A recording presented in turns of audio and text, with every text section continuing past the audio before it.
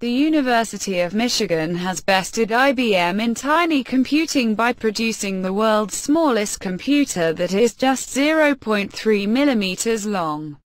Researchers created a microdevice that is completely dwarfed by a grain of rice.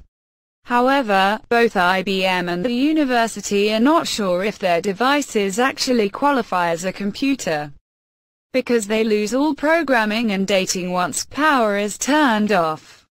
We are not sure if they should be called computers or not. It's more of a matter of opinion whether they have the minimum functionality required, said David Blayoff, a professor of electrical and computer engineering, who led the development of the new system. IBM revealed their 1mm by 1mm computer at its Think 2018 conference in March.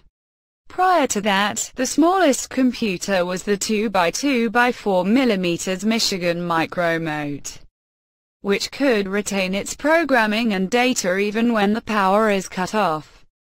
The new device from the university is 1/10 the size of IBM's computer and is too small to have conventional radio antennae. Instead, it receives and transmits data with visible light. A base station provides light for power and programming, and it receives the data.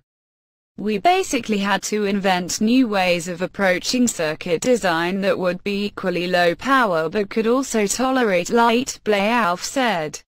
The light from the base station, and from the device's own transmission LED, can induce currents in its tiny circuits.